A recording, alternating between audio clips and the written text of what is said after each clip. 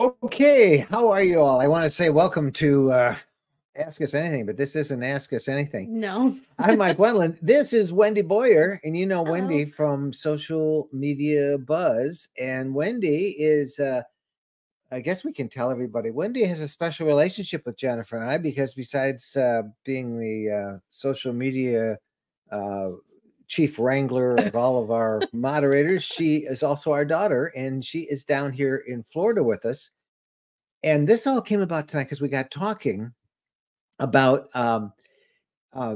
just the constant questions that we keep getting from people over and over again. And one of the issues that we have are basically questions through social media. And we thought we would answer a few of them. And you guys are welcome to come right in. I see a couple of you are there. Somebody from Facebook says welcome, and Janet says welcome, and there's probably others. My favorite one, though, is this one. Good evening. Question: what is this? Well, micro, I don't know even quite myself what it is, but we're glad you're with us. So we're going to try and answer some of your questions. And Wendy, these are the questions that you and your team of moderators see over and over again. So yeah, well, we were talking about on Facebook, a lot of times people ask the same thing a lot over and over, even on the same day. And we were talking about how that's because it's Facebook, it's hard to see, not everybody sees every question that's posted. And so certain ones appear over and over again. And that's one of the issues. That's one of the reasons we started the RV lifestyle community, our social, or to kind of it's actually a group with 20 different spaces for all these different aspects in that people are interested in the RV lifestyle, because our posts there stay up forever. Yeah. And one of the problems on Facebook is people ask a question and it's answered, and then you can never see it again. Then you never see it again. Yeah. And when you try to search for it on Facebook, their search engine's really bad. And so you can't find it. You do the search, it looks like there's nothing there. And yet the same question literally might have been asked an hour ago, 5 hours ago, the day before. And so we were talking about how that's really frustrating. It is. Well, so we're going to answer a few of them, and you guys are welcome to jump in with a couple of questions as well. Yeah. And we'll get going. So what are the questions? Well, one that we get every day, usually several times a day, is a variation of my wife, my husband, my partner is going to be working from the road, needs good, reliable internet. What should I do? Okay. So the answer to that is obviously everybody's situation is different. Now, if you are a road warrior and working from the road, you have to have reliable internet. And the first thing that we always recommend for RVers is Starlink, particularly if you are west of the Mississippi, where Starlink works the best. It works great, really. They're putting up 300, 400 satellites every month. And the network just keeps getting better and better. But Starlink, and you've seen it if you've been at campgrounds, you see these antennas up all over the place. Dishes, because it works so well. But also, if we have, for example, Starlink, we have upgraded to the large permanent roof-mounted antenna on our Starlink antenna on our fifth wheel. But we also have backup cellular. And the company we use is Mobile Must Have, all one word, mobilemusthave.com. And I think if you use the code RV Lifestyle, they'll give you a discount. But go there and tell them your needs, and they can give you several different solutions and ideas of bundles that they have that will work for you. But we always start off with having a recommendation of Starlink. And that's why, like on our new social, on our new community, community.rvlifestyle.com, we have a whole space that's dedicated to internet questions. In fact, a while ago, we did an interview with the top experts on mobile internet in the world, really, and they answered a ton of questions. You can still find that there. And all of our recommendations at community.rvlifestyle.com under the internet connection are there. And like I say, that's one of 20 different discussion groups or spaces, as we call them. But that is a common question. And again, we always urge people to start off with Starlink if you have to have connections wherever you go. Yep. All right. So that's one question. That's one question. What else we got? Well, another one that appears maybe every other day is what's the best camping grill? And this is every other day on Facebook. Now, I bet I could ask that question right now among all of our. Let's do it. Let's do this and see. And I bet the answer I'm going to give you is the same one they do. Okay, the first three people just type in on the check and tell us what you think the best grill for camping is. And let me see if I'm right. I should write it down and hide it like that. But you're gonna have to kind of type it fast, and we'll. Okay, there you go. James Massey, he got it right off the bat, and I just lost him. I put it up. There it is. Blackstone. Yeah. And really, the way to find the best grill is just walk around a campground, and you will see it. They are all over the place there. They are really a great grill. We have one, and we liked it so much in our RV that we ended up getting a 3-burner one for our house in our 10 acres up in Michigan. So, and that is one that is asked over and again, and they ask it over on Facebook because, you know, it disappears. People answer it, and then you come back to look at it, and it's gone. You can't find it. So that's good. So those are some of the questions. I'm just looking to see if everybody. Renee Harwani, Blackstone. See what I'm saying? Everybody knows that. That's the one. Camp Chef and Denise Warner says and Blackstone. Charles Ellington says Blackstone. So that was an easy answer. Pretty universal. Yep. Yeah. All right. So that was question 2. What else we got? Well, one thing that this isn't necessarily posted on Facebook, but it's something people write us about, and they'll say, us being the moderators, the moderators, or our emails for RV Lifestyle, and they'll say, why can't I find things on Facebook? I see something I like, I come back 10 minutes later and to reread it, and it's gone. Well, that's kind of what we're talking about here in the other 2 questions. Facebook is an awesome thing, really is. I mean, our Facebook group has 361,000, 62,000. Yeah. Is it 360? I should go look. 330, I thought. Oh, yeah. It changes every day. I'm sorry. 330,000 members on our Facebook group. But Facebook has a number of things that we just can't figure out. And one of the things that puzzles everybody is their algorithm. Yeah. And that is whatever code they have put in that determines who sees your posts. When you post a question or an answer on Facebook, it doesn't show to all 330 or 360,000 members or whatever it is that we have on that group.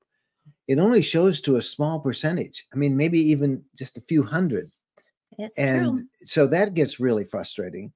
And that's one of the reasons you can't find it. And then the sheer volume of traffic on Facebook, you know, posts get buried down further and further and further. And that is exactly. That's one of the reasons we started the community. That is exactly. We were frustrated. Yeah. I saw something. I want to focus on that in, the podcast, because we do a little update on what's going on in the communities, and I couldn't find it again. And you said the same thing. Yeah. It's yeah. And I know, and we get questions all the time, like, why did Jennifer and I start this community? Because don't we have enough to do? And we do have enough to do. But we used to get really frustrated on Facebook because we often use Facebook and our community to help us find blog stories. We take your suggestions to go and do videos and things you're interested in. We couldn't find them. Somebody said, hey, there's a great story about this. And I'd go back to look. And I developed a system where I could save some of the posts, but it was just cumbersome. And so we started this new group, and our new group, all of those posts stay up. Now they move up and down as people post more stuff, but they're all there, and then they're in a category, so you can find them. You can easily search for them. So that is one of the things that one of the reasons we started the group, and it's been great. And if you've not come over there again, we've been putting up. Phyllis has been putting up the address, but it's right there. Just come and join it. It's free, and you'll see when you get there. Yeah, I could have hooked up. I should have showed them on the computer. But when you get there, on the left-hand side are 20 different interest groups related to the RV lifestyle. And you can post your question related to any of those. You can instant chat. There's so many nice features. and it's really welcoming and friendly and it's warm. a community. Yeah, it is. So, all right. Any more questions? What else do we got? One we get every single day is help, some variation of help. My black tank is plugged. What should I do? It's one of those pyramids. Okay. You know what I'm talking about. Yes. So the reason your black tank is plugged, and by that means, and this question is, we see this and it's kind of Pretty gross much every day. but the reason it's plugged, when you open it up and nothing comes out, and you know that there's stuff in that black tank, is what's called a poop pyramid. I'm not making this up. That's really what it is. No. And the reason you get that is you're not using enough water. And some people say, well, I've only got, a quarter of my black tank is filled. I'm not going to empty it. And they may go 3 or 4 days, or they may actually leave a camping trip and come home and not have emptied. Well, those solids solidify even more. And the water, can't take them out because I don't know, it's so gross. It's just a nasty topic. You can figure it out with a poop pyramid. Yes, so the secret to that is you can get that out. You might have to call somebody to come and fix it for you. But the secret is always to use a lot of water in your black tank, a lot of water. You should, when you empty your black tank, you should always make sure it's at least 80% filled and with a lot of water, because that water, when you empty it, swishes out and it takes any solids out with it. Yeah. So always put a lot of water in your black tank. That is a question we're asked all the time, and I'm sure we will be again. But yeah. Let me just take a quick look at it. So we have any questions that we want to put up? Here's one from Renee Harwane. She said, if only we could get everybody to jump ship and all end up where it makes sense. I'm stuck where friends and family are located on social media. Well, we're not advocating anybody to get rid of Facebook, because it serves a purpose. We're just saying that we like the community, because if you're getting tired of seeing the same question over and over again, if you're on the community, you don't have to worry about that, because it's in categories and you can easily see it, and it's also just friendly and nice. Yeah, and it's more personable. Your friends and family are on Facebook, but if you really want to have an RV community, come over to our community group. You stay with all of them. You can do both. You can do both, but that way you're there. All right. We don't want to keep everybody up really late, but because it's later. It's kind of late. 9:15 Eastern time, and we're on Central time. This was kind of spontaneous, wasn't it? Yeah. Yeah, this was spontaneous. Time, so we're talking, let's go online. Yep. Okay, got another one. Okay, so sometimes people, this is about you. They'll say, I'm confused. What RV do you have? It was a Class B. It was a Class C. Now it's a fifth wheel. Then on the podcast yesterday, you said you're going to get some Class Bs. So people are confused. Okay, and that's that Facebook problem, because I've answered on Facebook and we've answered a number of places, but you don't. If you look today and you say, what's he talking about? I think, hey, Jen, we're just a little ADD. We are a little ADD. Tell everybody what RV we're in now. We are in a B. No. What's our RV? We only have one RV. Well, that's a fifth wheel. Yeah, we have a fifth wheel. But tomorrow we're going to be riding around in a B. In a B. Yes. So we have indeed had Class Bs, Class Cs, B pluses, and now a couple of fifth wheels. And our main one is still a fifth wheel. Yeah. It's up in Tennessee. But our roots are in Class Bs, and so many things have changed in Class Bs over the last couple of years that we got talking with a friend of ours who's one of the largest Class B dealers in the country, Nick Schmidt from Sunshine State RVs in Gainesville, Florida. And he says, you guys got to really see these new Class Bs. They're so different. We've been out of Class Bs for 5-6 years. And so we are in the process of test driving and camping in 5 different Class Bs. And we just got one that Nick sent up for us to try, and we're going to take off this weekend and try that one. It is a Coachman Nova Class B, and it's going to be fun. Now so we have had a lot of RVs. Want to sit down? No. I'm gonna leave you two to finish up strong. Yes, but I like you calling us ADD. Thanks a lot tonight. Now I should point out about Class Bs, because I'm going to get everybody say, "Oh, test out this one, test out that one." Well, here's the thing: we're only testing the ones that we think that we want, you know. And a couple of things we don't want in the Class B is we don't want a sofa bed. They're just not comfortable. So we are looking for 2 twin beds. We like them in the rear so that there's room in the front. So we're picking out the ones to test that really would be candidates if we were to get a Class B as well. We're still going to keep our fifth wheel. Don't worry about that. And Mark Henderson says, please repeat the Class B dealer in Florida. It's Sunshine State RVs. That's RVS, you know, sunshinestatervs.com.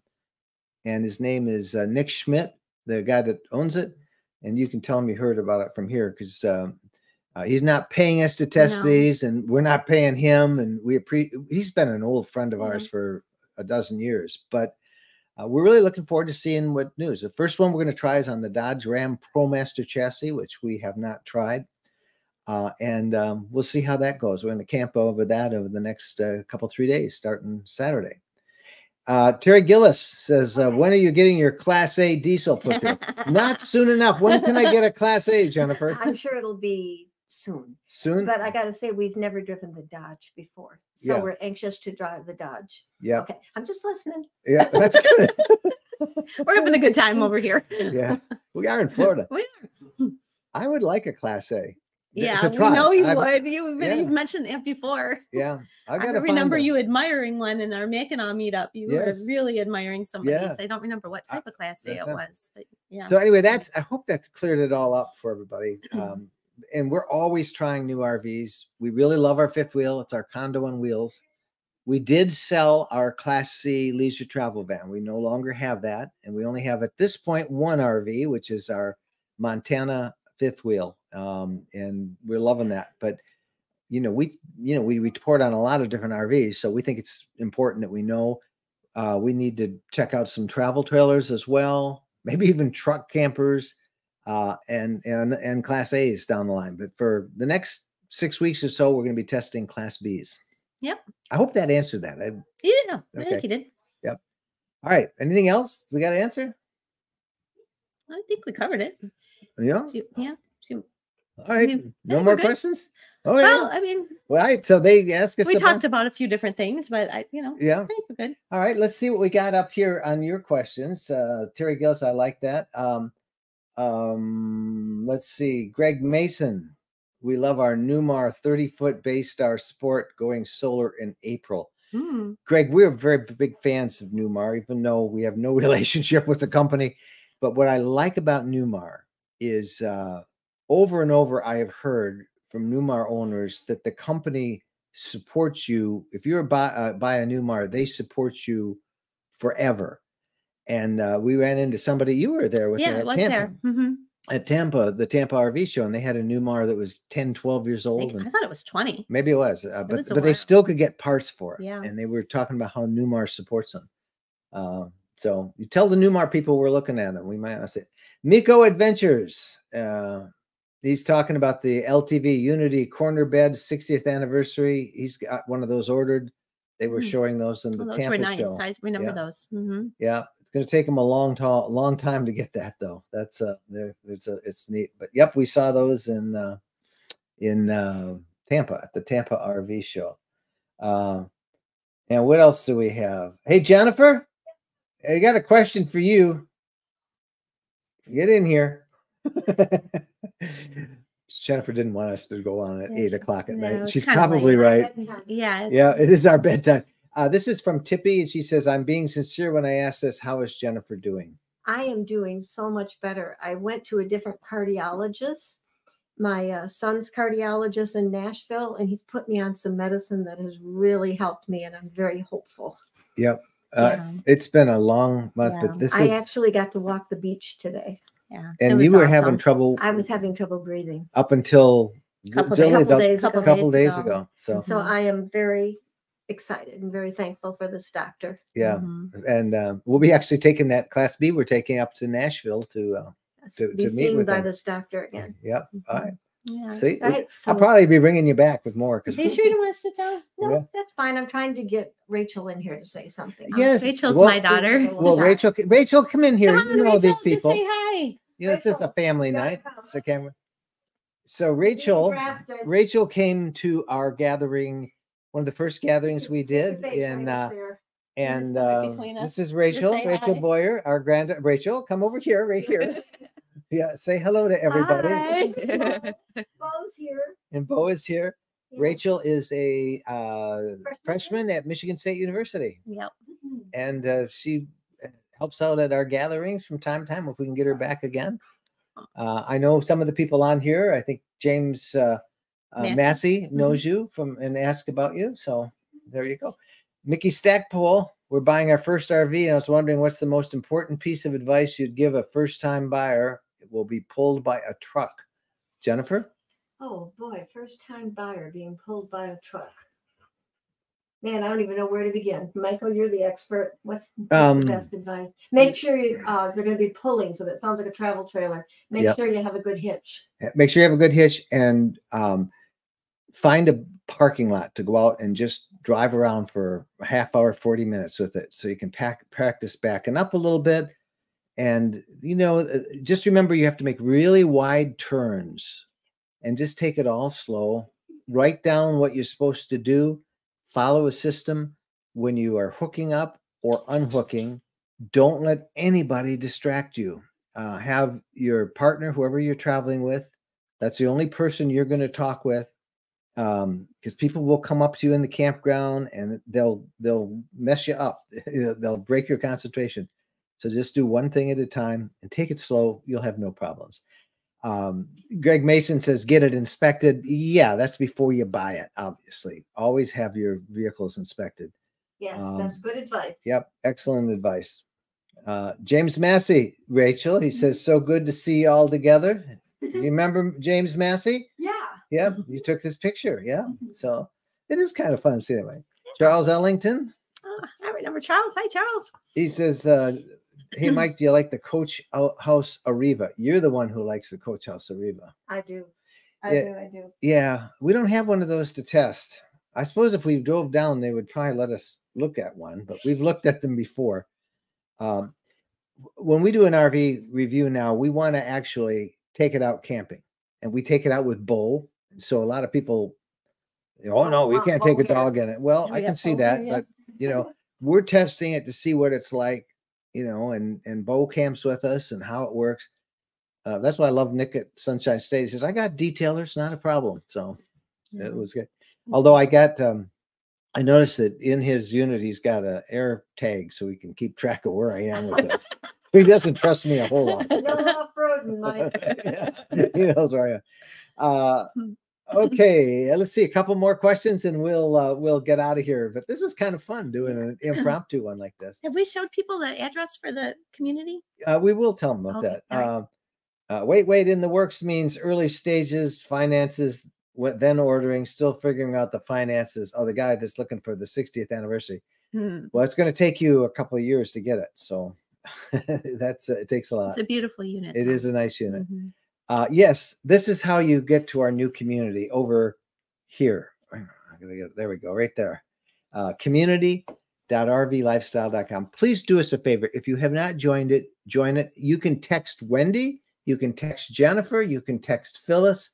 And we're out there. Phyllis, can I put you on for 2 seconds? Because Phyllis is here and she's mad. This is her bedtime too.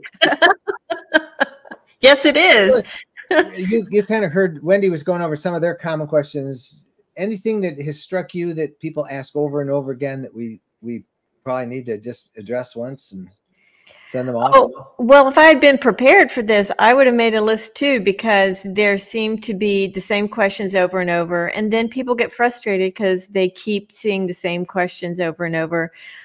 There are some functions in Facebook where we can pin things at the top, but people don't look at those things. They just post a question. And so it's an unending battle between please use the search function and Facebook not providing the actual search results. So it's challenging. And I have to say, the thing I like the best in the community is because you have those spaces. If I go on there, if all I care about are the e-bikes and the destinations, that's all I'm going to look at. And if I am one of the guys who really enjoys working out the plumbing and the electrical, we have spaces for them, right? So they can go and they can talk tech all day long with their plumbing and electrical, and I don't have to necessarily see it. So I really like the way it's designed. Yeah. Yeah, me Yep. too. Me too. I do too. It's just fun and friendly. Look at Jennifer, you're perfectly framed behind I it. know. I think we should sit here. Yeah. I'm sitting by my Rachel. And I just really appreciate it. Phyllis, here's a compliment for you because you handle that, from James Massey and his wife Susan. She's here as well and says hello. He says, your daily summary of your latest offering is great. Phyllis does that. That's a daily newsletter, a little message we send out every day about our latest content and everything. Thank you. It's a lot of work. Yeah. That's great. All right. I see one more question, and then we are going to get out of here. This is from Tracy Reinecke. Hey, Tracy. Hey, Tracy. Tracy is one of our moderators. Yes. And she says, what app site do you use to find campgrounds? Oh, yeah, that's one. That is a and along with how do I keep mice out of my RVs? There's a bunch of them that are all the time, every day. And Tracy, the best answer to that is RV Trip Wizard. To me, that is the first step I use in finding campgrounds. And then the second app, that's all part of the RV Pro package. You have to be a member of it. They're one of our partners, and you can find that on the blog, rvlifestyle.com/partners. RV Trip Planner. It takes a while. It's a little learning curve to get into it, but that really helps us plan our route. And then we can see the campgrounds along the way. And then often I will then use the Dirt, the DYRT, and it's all one word, the Dirt, DYRT.com, as my favorite app to actually look at the campgrounds. I'm a member of Dirt Pro, and because I am that, I can actually, if it's a campground is filled, I can say, scan it for me, and they will constantly check that. And as soon as there's a cancellation, they'll set on the dates that I'm looking for, they'll send me a note and I can book those. And I think we can even we can get you a free month's membership of that if you go to our partners page, rvlifestyle.com/partners.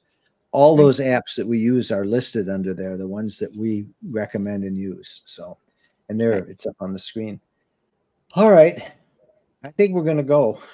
Yeah, it's getting late. This was fun. And we'll try and do these more. We do live things on that new community all the time. We have a lot of fun on those. We do. And it's kind of like this. We just kind of get goofy. A lot of interaction. Jennifer has a question that she just posted that she needs some of your input on. And it's like this. It's the most common questions women seem to ask. And they like to ask other women RVers. So if you have some, please go to the community. You'll see, just search for Jennifer and put some of them. She's going to be working on a video. Should appreciate that. Yeah. Well, gosh, everybody's asking. I missed it. Frank, where will you be for the eclipse? Not to be missed, an event of a lifetime. We will probably be in Tennessee, I would think. And we're going to try and get on that edge of it someplace. Our property is not that far from the edge of it. It's not that far. Yeah. And we will be there. That's coming up in just a April little over 8th, a month. April 8th. Yep. All right. Thanks, Frank. Thanks to everybody. Thank you, Phyllis, for being there. We appreciate seeing you again. And we'll see you Sunday night on Ask Us Anything. And then one more last pitch for the community. Why don't you do it? Just come on over. It's such a friendly place. It's easy to find things. You're not going to be seeing the same question over and over and over again. And when you come on over, say hi and introduce yourself. We'd love to have you join us. That's it. Jennifer. Happy trails. Happy trails. Hey, Rachel. A little too soon. say happy trails or something. Happy trails. No, not trails. Oh. Okay, good start. All right, we love you guys all. Have a great rest of the week and see you on the community. We'll look for your text. Text me tonight if you join. I'll say hi. Bye. Bye-bye. Now I got to turn this off. Bye.